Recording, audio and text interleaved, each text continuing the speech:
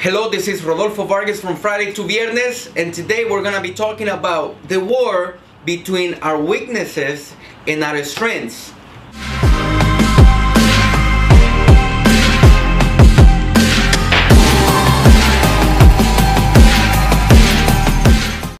So what do we do, guys? So do we work on our weaknesses or do we work in our strengths? What do we do? Let's just say we're in a war and we're about to fight the enemy and we are 3,000 years ago. What do we do? Or we are in the 1500, 1400, I don't know, but we're about to go into a war. You are good in the sword. You know how to fight with a sword. You're really good in the sword. And then I tell you, listen, man, you need to get better with bow and arrow. Because right now, we're about to attack the enemy. And then you come and you tell me, Rodolfo, but I'm not getting the bow and arrow. I don't even know how to shoot. I don't know how to do that. But it said, you need to get better at that because that's your weaknesses. And that's your weakness, and you need to go and fight the enemy. You will tell me, Rodolfo, you're crazy. I'm good in the sword. So sometimes, that's one of the issues that we have. Because all of us, we have weaknesses and we have strengths. One of my mentors, one of the most important mentors that I ever had, he told me, Rodolfo, listen, man, when you meet with people, that person might be an expert in something and that you don't know anything about. And you, Rodolfo, you're also an expert in something that they don't know anything about. So all of us, we have strengths and we have weaknesses. All of us, we're experts in something. Maybe you're an expert in playing video games. Maybe you're an expert in playing soccer. Maybe you're an expert in whatever. You are an expert. Maybe you're an expert in business. But today, I wanted to talk specifically about what do we do when we have weaknesses and strengths, especially when you're an entrepreneur running your own business. What do we do? Okay, point number one. All this topic about strength and weaknesses about in working has to do with our energy. Where are we gonna focus our energy? Because we have a certain limited amount of energy, and you need to know that. You need to know that sometimes you're gonna have to go and work on your weaknesses or strengths, and that is gonna require a lot of energy. So let me ask you a question: where do you require more energy? Where do you require more energy? Where do you get more exhausted? You know the answer. When you go and work on something that is new and is one of your weaknesses, you get tired more. You get tired faster. But when you're working on your strengths, you're like flying. You feel like this is not even work. I enjoy the time. So make sure that you know that. Make sure that it's gonna require a lot of energy. There is a book called Think Fast, Think Slow. If you haven't read that book, I recommend you the book. Excellent book. One of the Nobel Prizes in economics. And the guy said there are things that we do that require thinking slow because it's something new that we're doing. We're not used to do the stuff. And there are things that is just thinking fast that we just go and do it that is natural for us. So I want you to know that. I want you to know that if you're going to work on your weaknesses, it's going to require a lot of energy coming from you. Point number two, you need to understand the concept of centralized control and decentralized control. What is, these words might sound really good, but it's very simple. Centralized controls mean this. When you're working on your weaknesses, you have to centralize your control. You're in control of a lot of stuff, and you have to be present. Let's just say I'm running a Salesforce, and let's just say our Salesforce lacks, let's just say, processing business. They are not good in they're good at selling, but they're not good in processing business. So I'm gonna work on their weakness, which is processing business. So it requires a lot of control coming from you.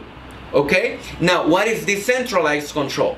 When you're working on your strength, you decentralize control. Let's just say, again, I have the same example. And the Salesforce are really good in looking for clients. And that's their strength. That they don't require too much control from the manager for them. So decentralized control. You don't work too much on controlling your people because you're working on their strengths. By the way, I'm not telling you which one is better. I'm just telling you to go and you analyze which one you want to do. Work on your weakness or work on your strength. Now, number three, I recommend everybody, and we did it over here in the office, to make a list of all your weaknesses and make a list of all your strengths. I'm a big advocate of working on your strengths. I'm crazy about it. I'm crazy about this stuff. Now, you need to make your own case. So here's what I told them. Make a list of your weaknesses. Make a week of your strengths. Minimum 5. No more than 10, by the way. No, 10 is too many. So around 5, 6, that's a good number to do. Okay, 5 to 6 weaknesses, 5 to 6 strengths, and what you're good at. And let me tell you, I'm not talking about personal traits. I didn't do this example with personal traits. What is a personal trait? I'm lazy. That's a weakness. No, that's not a weakness. You're lazy. Okay, that's a personal trait. Could be a weakness in business? I'm not getting, let's just say, finding clients, or I'm not getting processing business. I'm not getting marketing. That could be a weakness. What is a strength? The strength, I'm really getting close in the sale. I'm really getting in advertisement. I'm really getting build a relationship with the customers. So write down your weaknesses, write down your strengths, and make a line. And then let me tell you what comes next. Number 4. Circle one weakness, the biggest, and circle one strength. And this is when you need to decide which one are you going to work on it. Okay? I decided that I want to put all my effort on my strengths.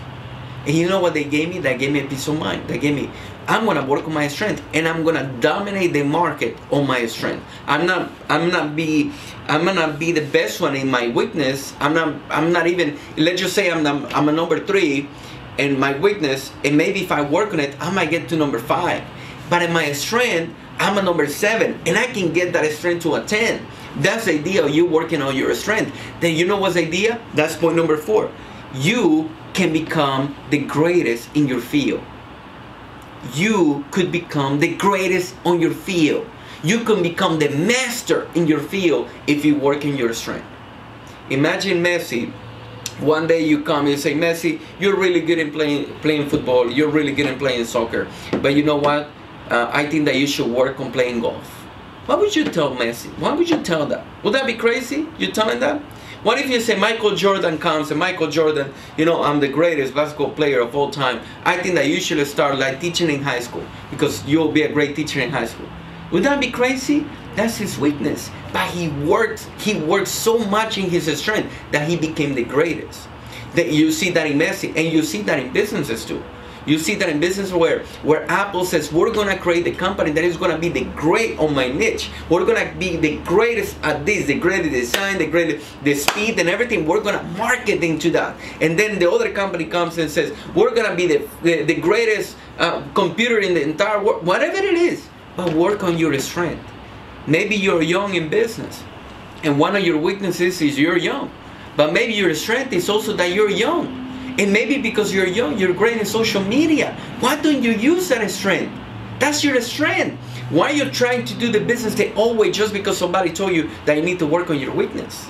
Maybe you're somebody who's a baby boomer. Maybe it's a little bit in the late 50s, early 60s. And you put your weakness, my weakness is social media. But my strength might be that I'm great in relationship with people. Why don't you go and use your strength and become the greatest in relationship with people? Maybe you are a Generation X and you have kids. Maybe you are in your 30s and your 40s and you have kids and you're in business. And maybe your weakness is that you don't have enough time to spend time with your kids. And maybe your strength is that you could create a system for you to be able to spend time with the family. You could create that business yourself. Work on your strength. And I could talk about this the entire time, but let me tell you, something weird happens when you start working on your strengths. And like Jim Brown says, I work harder on myself than I do on my job. At the end of the day, guys, the important thing is that you're working on your craft. You're working on yourself. And the last thing is this: when you work on your strength, what's the formula? What's the formula? You guys are ready? And this is from the book Mastery from Robert Greene. And what's the number? What's the formula? The formula is 10,000 hours. 10,000 hours is what it takes for you to master a craft. How many? I don't know. More, some people say 7 years, 10 years, whatever it is. But 10,000 hours of working on something, you become a master.